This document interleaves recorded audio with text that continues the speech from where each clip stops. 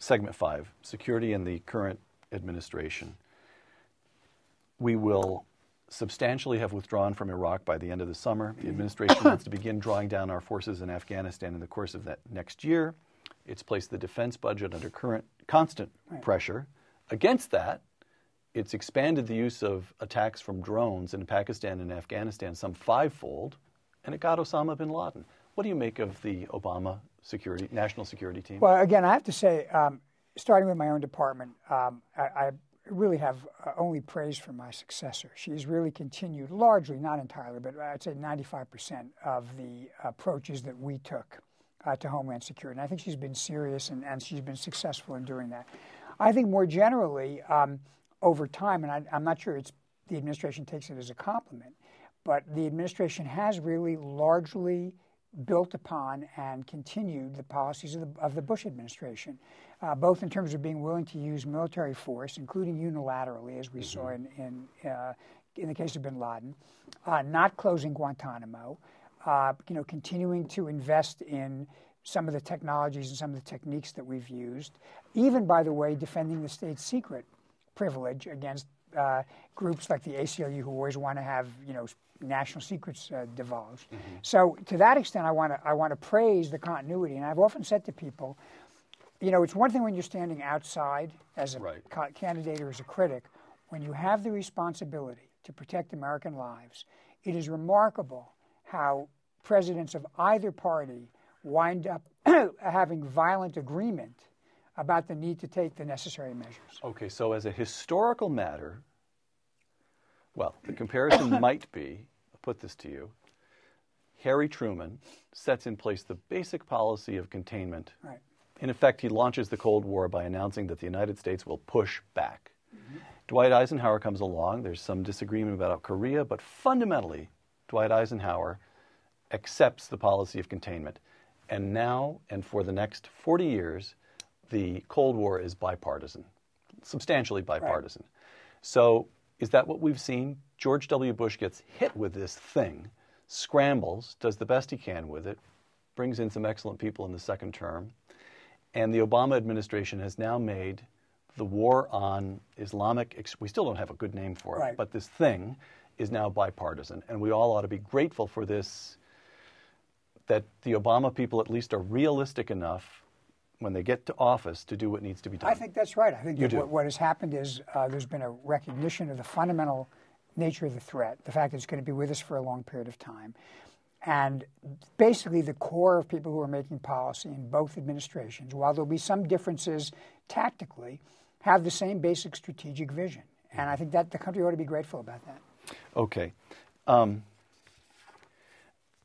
Patriot Act, of which you're credited everywhere in the blogosphere as the co-author, this gets complicated very fast. But to deal with it as simply as possible, there are 3 provisions that are set to expire this month of May. One covers roving wiretaps. There's a second provision that allows federal investigators to compel the production of business records. All right.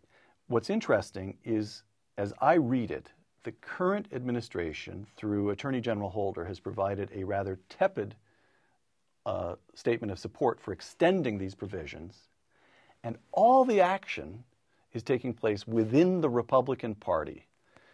James Sensenbrenner, representative from Wisconsin, as I recall, has introduced legislation that would extend these provisions, and he's getting pushback from the right. Alan West, conservative, beautifully eloquent man who's just been elected to Congress, former colonel in the Army, now representing Florida, and by anybody's standard, a thoroughgoing conservative, says, I'm not so sure about this infringement on civil liberties. What the heck is going on? Well, these things become political footballs. And I remember occasions when I was criticized by people who said, well, how come you were involved in writing the Patriot Act? And then I'd say, well, what do you object to? And they'd say, well, because the Patriot Act authorized the war in Iraq. I'd say, well, it had nothing to do with that. So sometimes the problem is the facts get lost in the rhetoric. So let's talk about these 2 provisions from a common sense standpoint. One is the ability to do roving wiretaps, which means if you're a terrorist and you change phones, we can get a warrant to tap whatever phone you're using as opposed to having to go back each time for separate phones. Right. Now, here's the secret. We've done this for years with court blessing on drug dealers. Why would you allow us to do it on a marijuana dealer and not a terrorist?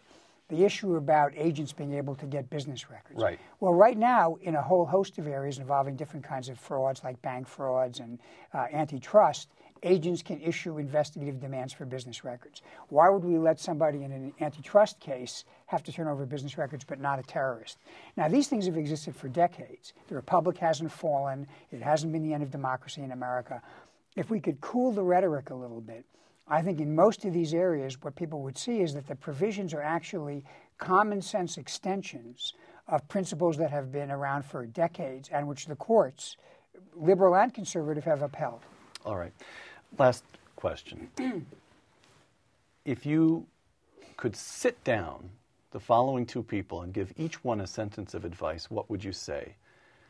The Republican challenger in 2012, whoever he or she may be, and President Obama. Would you give them the same advice? Would you give them, what would you say? You know what? I would people? Give them the same advice. And I mean, my philosophy has been whether it's a Democrat or Republican, anybody who wants to ask me about national security, I'm willing to give them my advice honestly. And they may not like it, but they're going to hear it. What I would say is the challenge you're going to face going forward is that the adversary is evolving and changing. And therefore, we have to evolve and change. And most important, we have to be strategic about the threats we face, which means looking not only at the near-term threat, but to take the example of Pakistan, not only Pakistan in terms of al-Qaeda and the Taliban, but Pakistan in terms of China, and making sure we're not making decisions that will drive them towards the Chinese, and what the consequences of that would be in terms of our security in the region, both South Asia and the broader region of Asia. North Korea, you know, what are they doing with their technology, their cyber capabilities and their nuclear capabilities? So I would say this is, much as you may not want to have to deal with national security issues, and much as you might want to say, we're done, we've accomplished what we set out to accomplish, you'll never be done. The end of the Cold War meant a world in which we'll have multifaceted threats, we'll have ungoverned space, we'll be dealing with both high-tech and low-tech challenges. And if you accept the job as president, you're going to have to be able to develop and execute a strategy that deals comprehensively with all of these issues. Former Secretary of Homeland Security, Michael Chertoff. You were kind enough to permit me to call you Michael, but I will say, Mr. Secretary, thank you. My pleasure. For Uncommon Knowledge, I'm Peter Robinson. Thanks for joining us.